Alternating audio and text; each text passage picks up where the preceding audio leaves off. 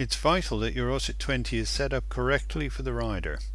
There's a lot of adjustability on the bike and a very large range of performance parameters. This video will help you understand the adjustments that can be made. All OSET 20s have a removable key switch. Some have an additional handlebar switch. Turn the bike on with one or both if fitted. When on, the throttle and battery charge indicator will light up. Underneath the rubber bung you'll find two controls, a speed switch and a response dial. The speed switch is either a button or a toggle switch. The response dial is a potentiometer. The speed is set by the switch. With the button switch the slower setting is out, the faster setting in. With the toggle switch the slower setting is 0, the higher is 1.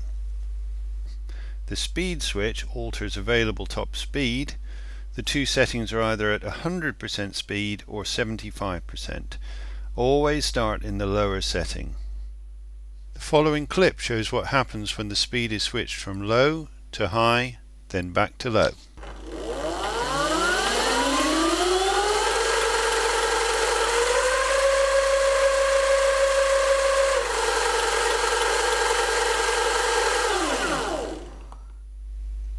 The most important adjustment is with the response dial.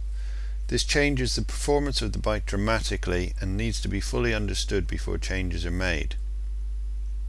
The response dial is essentially altering the speed the bike responds to the throttle. In the lowest setting, when the throttle opens, the power will ramp in slowly. The lowest setting is fully anti-clockwise.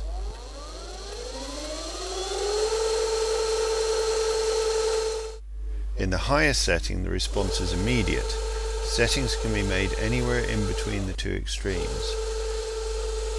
In lower settings, the 100 amps maximum power is still available for steep climbs, but on flat ground it will pull much less power.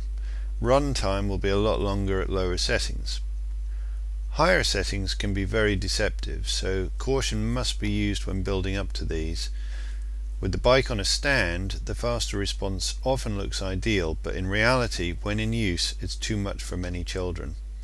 Even the most advanced riders rarely want the fastest response.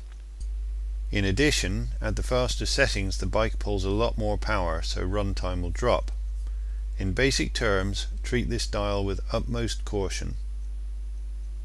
Always build up slowly, and remember that the fastest response settings are for experts only, and certainly never for riders under 10 years old.